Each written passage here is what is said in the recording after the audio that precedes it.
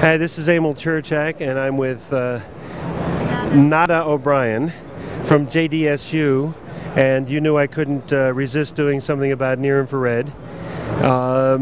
So you have this wonderful invention, you'd like to tell me about. Exactly, how does your engine work? Sure. So this is probably one of the smallest near-infrared engines that you will see at this show.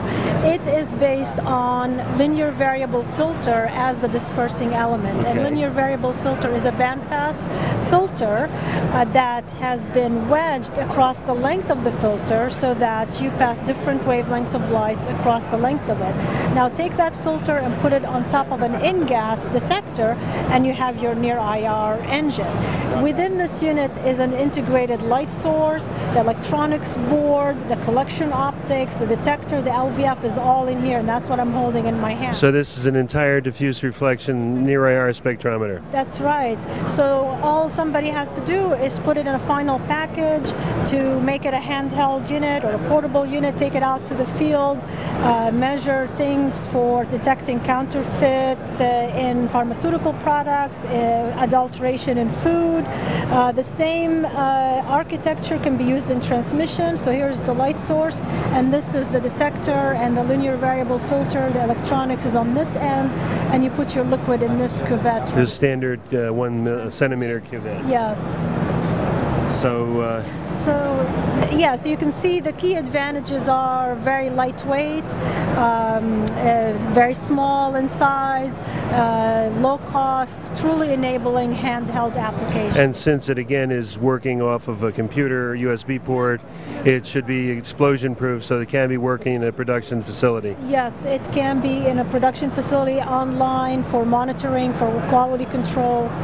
Yes, very much so. And again, as you're looking at this, is the raw material identification? Yes, yeah, so this is just showing some samples of cornstarch, sugar, very fast, rapid scanning.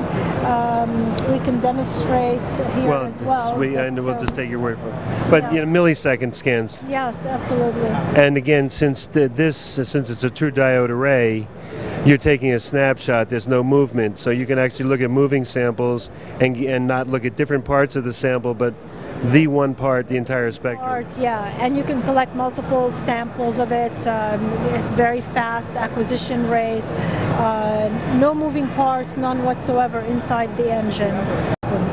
And in full disclosure mode, I've used an engine similar to this in one of my patents, so I'm cheating. I knew about it before I even met you.